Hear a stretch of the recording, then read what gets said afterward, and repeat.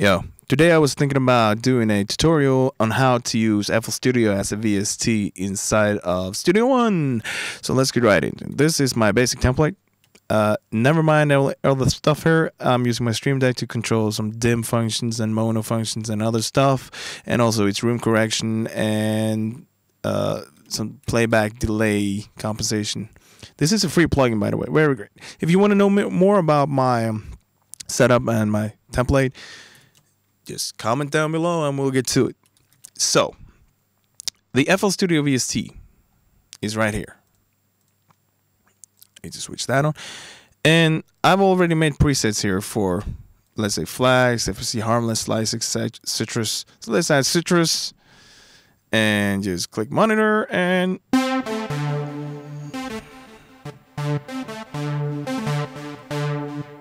nice, that's funny. Cool. So now we're playing citrus inside of FL Studio. Studio One, I mean. The offset here is to align the grids of Studio One with FL Studio. So my first bar is after 4 bars. So it's 4 quarter notes per bar, of course, in the 4/4, and that means it's -16 to get them aligned. So there, FL Studio starts counting. If I choose song. So there, now it's synced up. Bar 5 in Studio One is now bar 5 in FL Studio. So let's just not use this for now because it's not needed to explain all this stuff. Here, citrus was just pulled up, and let's now add a pattern in Studio One to see which issues you can meet when you use FL Studio as a VST. Let's just put it on the grid. It's easier to demonstrate this these issues then. Right, let's just do this. Boom, boom, boom. And then we want to bounce that to get it into the ignore this message. It doesn't understand that I have the listen bus. And you see, the bounce was empty. There's nothing there. The thing you need to do, you can do it this way. Add a new track, audio, choose instruments, FL Studio VSTi. Boom. Record. And then, nice, it's recording. Now there's only one problem. There's delay between when the note is played and the sound comes back, and that seems to be because of MIDI delay sending the information to FL Studio before getting the information of sound back. I have figured that a quite consistent way of finding the perfect millisecond number for this is to go to process on Studio One settings and then processing under audio setup, standard monitoring latency 521 milliseconds for instruments. Then I go to citrus, I open the inspector, I drag this down, I write in 5.20, oops, 21. And then we record again. And there, things are lined up how they should be. Now, there's one big issue that I really should talk to ImageLine about, and that is when using Flex. Because if you add a plugin, let's say you add a parametric EQ here with linear phase stuff, and it adds, if you hover here, you see 32 milliseconds extra of delay. That must be compensated for. And that delay, since there's no communication between the VST and the DAW that, oh, I'm adding delay, you should maybe take care of that. Studio One will always report that FL Studio has a 0 millisecond latency because it doesn't report any latency, which is dumb. It should be fixed. That's a huge issue because you have to do the calculations manually And it works great for Citrus and stuff like that, because now we just add 32 milliseconds to the number we have here, and that's 3721. Let's record and see if it's kind of in the right spot. And it looks good. Boom. But that's because we're using Citrus. The problem arrives when we use a plugin like Flex. So let's now open, I have already made a preset for Flex. And the way you make presets is you load the plugin, right? Here you can see it. You load the, what I'm trying to say, you load the FL Studio and you load the plugin in here. And then you just click here, store preset, and you save it. And when you open it next time, you will see the Flex window instead of the whole FL Studio window like this. That's nice. It's just really nice. But the problem with Flex here is, if I add a short half a bar thing with 808s like that, and then do the same, I add a track, instruments, FL Studio, blah, blah, blah, I record to that track. Oh, it's off. Yeah, of course it's off. It's because the minus 5.21. And let's record again. No, it's still not right. And that's the thing. It just isn't consistent.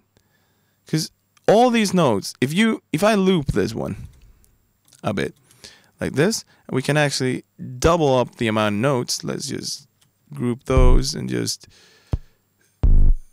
add lots of short. Let's just do all of them short, really short, so we can see if it's in time or not. Let's go.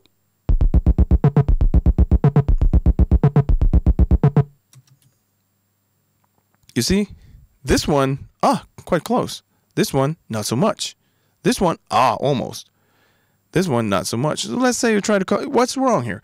So let's open FL Studio to see if we can find an issue. And yeah, it adds 1.21 milliseconds of extra delay just having Flex open. And all the presets of Flex uses a different latency. Like some pads have lots of latency. The 808s have about 121, the mobile 808s.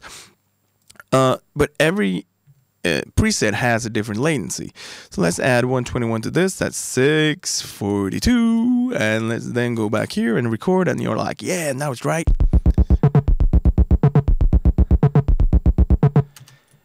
It's too early.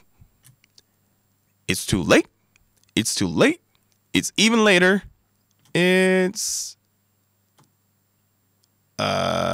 late. Correct. Late. Very late. Too early. It's too late. It's even later. It's very late. Late. Almost correct. Late. Late. Late. No, pretty good. Late. Late. Very late. Almost okay. Almost okay. Very late. Very late. Almost okay. Almost okay. Very late. It's like here too. It's too early again. Like what? And perfect. This is perfect. The last one. Oh no, the off. Too late. Too late. Almost. Almost. Very late. It's no consistency. Every note has a different timing. And this happens only using, like I've tried using Serum through FL Studio. I've tried using Citrus, 3xOSC, Harmless, even other stuff. And it seems only to happen with Flex. And because it doesn't even deliver the delay, like it doesn't tell the Studio One that, oh, my VST version of FL Studio is creating this much delay. You have to calculate manually, and even when you do, Flex won't be 100%, so you got to compensate for that. It sucks. I know, it sucks. I haven't found a workaround, and I think I need to talk to ImageLine about that issue. Other things you can do with this plugin version is if you sync the timelines, you can create to avoid the 5 millisecond MIDI delay. You can just add your patterns within FL Studio, and they will be more tight. The delay of the plugins, the delay of the plugin delay, and everything will still affect the output signal into Studio One, but it will not have the 5.21 millisecond error. And that's very great if you want to use grow speed, because then you add your sample. Let's add a sample into your into your playlist like this, and you can chop it up. And my keyboard doesn't work. Okay, whatever. Let's just do it like this. Boom. You can compensate for growth speed, adds like a delay that's super minimal. It's 31 milliseconds or something. So if you remove flex here, you will see there's no latency. It's all synced up. So if I record now, I might even have to do this. Sorry. Oh no, shut up. Like this. Let's go. What have I done? Oh, there's no time offset. Oops. Big mistake. Now. Where did I place that? Ah, it's pattern mode. Ah, so many mistakes. And that's in time. And if you add growth speed, it adds like 31 milliseconds of delay. So everything you need to do about that is just go to the audio. If you can shift it manually, or you can just write minus 31. And then you can use growth speed. So you just edit the sample within FL Studio to get growth speed on it. And then you return. You can also save, like if you use an instrument in Studio One, it's very easy to save that. Like, let's say you use Mai Tai, and you make something with this one. If you want to save the sound of that, you can just go to Files here and drag this and save it as a music loop. You can save the MIDI file for it and stuff like that. And in that way, you can take the resulting WAV file directly into FL Studio, change it, boom, bring it back. It's not the quickest. It's not A or A, but it's quite quick. So yeah, plugins that are great that follow FL Studio is Flex, the free Flex. That's great to use within Studio One. Also SliceX, because Impact, which follows Studio One, has some weak editing abilities when it comes to the pads. You need to edit stuff before you place it into Impact, because you can't add fade-ins that's visually represented up here, or slowdowns and stuff. You need to make automation to make that stuff work. It's not like in SliceX. If I load a SliceX here, every single pad has its own LFOs and stuff that you can edit. And you can also edit, do lots of editing, like reversing it and stuff down here. And just turn off auto dump, because it will dump what you do. If auto dump is on, it will dump it into the playlist in FL Studio, and you don't want that. And yeah, did I show how to make a preset? If you load FL Studio VSTi and you open, let's say, Flex, is that what you want? Like this. You remove this one. Now it will play straight through. Then you just go here, store preset, Flex, and the next time you open it, it will be like opening the Flex preset. Boom. Flex opens. Great. So any questions, leave a comment down below. If you want to see my setup with regards to the template I'm using and stuff like that, just give me a shout out. And also, if you own FL Studio and Studio One or Ableton, I think it's the flawed VST version of FL Studio that is the problem here. You could give some feedback.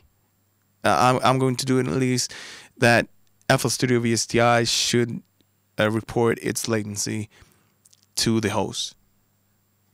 I don't get why you wouldn't add that functionality. Like, FL Studio has always been a bit late about latency compensation and all that stuff, like low latency monitoring modes and everything like that. You got to do a lot of it manually if it messes up.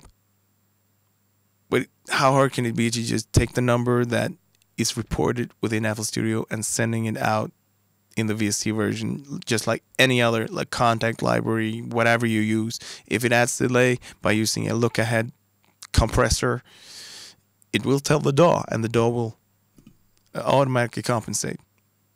But FL Studio VSTi does not tell the host what its latency is. We should tell ImageLine and tell them to fix it. It can't take too long. So maybe the next version of FL Studio, that issue is fixed. And also, I'm going to report the issue about Flex not being able to stay consistent, because it changes its latency almost, it seems like. That I've tried a few plugins like VSTs, and I've never seen that with anything but Flex. The fact that you can place notes on a four grid, bam, bam, bam, 4 quarter notes, and one is before, one is after, one is slightly in the right place, and one is way slow. It makes no sense. Like, why? Guess we'll never find out before but they can. So, no, thanks for your time, and hopefully you learned something, and see you later.